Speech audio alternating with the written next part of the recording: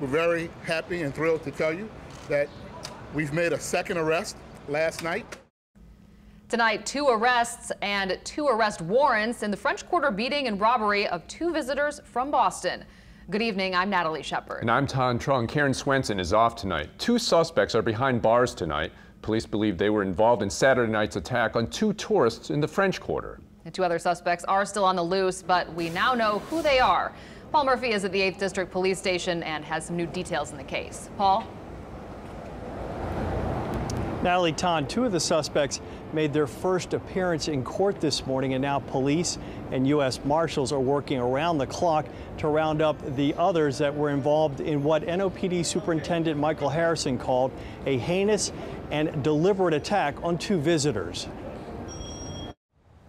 Court documents revealed new details about Saturday night's vicious beating and robbery in the French Quarter. 21-year-old Dejuan Paul is accused of running up behind Tim Byrne, a visitor from Boston, striking him in the right side of the face with a closed fist, causing him to fall face first into the pavement. The attack put Byrne in the hospital with a severe brain injury.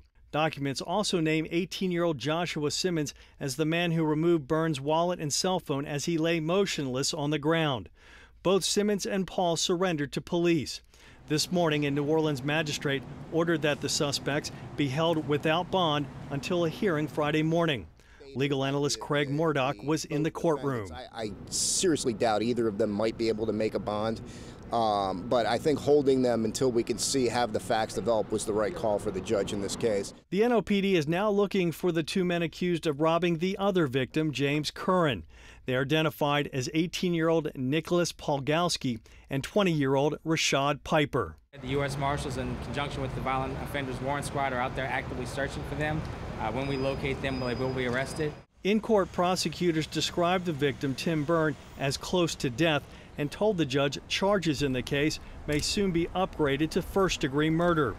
Later, Police Superintendent Michael Harrison updated Byrne's condition. He has somewhat improved and is now off of the ventilator and breathing on his own, but still not able to fully engage the way we would need. So his condition, we believe, has improved, but is still critical. Both Paul and Simmons are now charged with second-degree robbery, which carries up to a 40-year sentence if convicted. Paul also faces a drug charge, and he had an outstanding warrant from Texas. We're live in the French Quarter. Paul Murphy, Eyewitness News. Well, and Paul, tonight.